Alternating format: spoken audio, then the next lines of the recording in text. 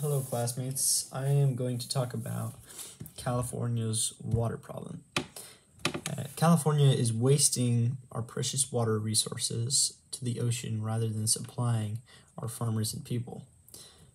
Even in the middle of drought and shortages that we are feeling, our governors, who are personally removed from the problems of the people they represent, waste away our water irresponsibly. California has a $50 billion agriculture industry, but that money only grows on trees when we water the trees. I drive just a couple miles out east a little ways that way, and I see trees ripped out because the farmers cannot water them. It's a real threat to jobs and the general economic health of California. But never mind the money aspect of the water wasting, but water is a basic need that sustains life. All the time I hear firsthand stories of wells drying up.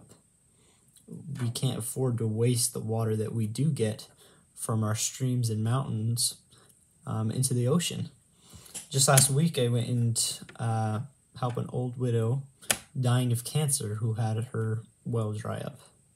And I heard the story of a man who was put on a 3-month wait list for well work.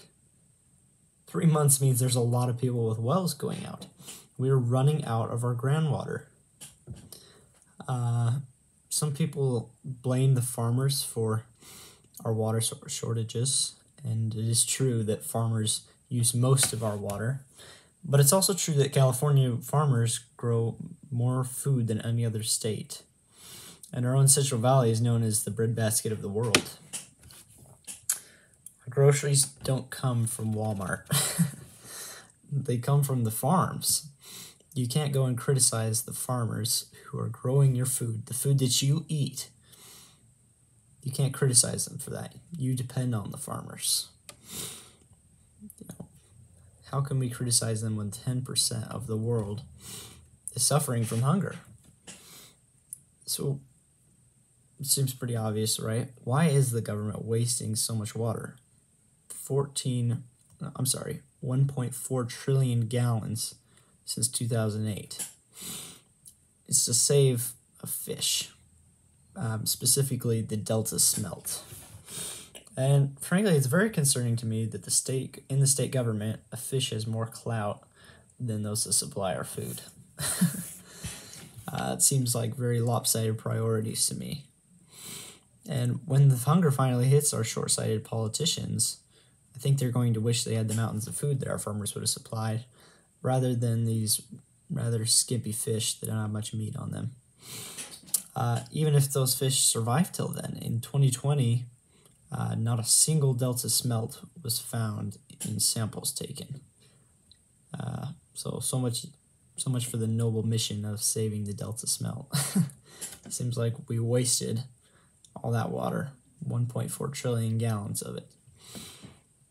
So, do we really prioritize an insignificant dying fish over our hardworking American citizens? I'd say the choice is pretty clear and morally obvious that California must let itself be guided by down-to-earth principles and do the practical and necessary thing.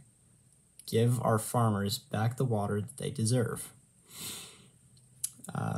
Thank you for listening.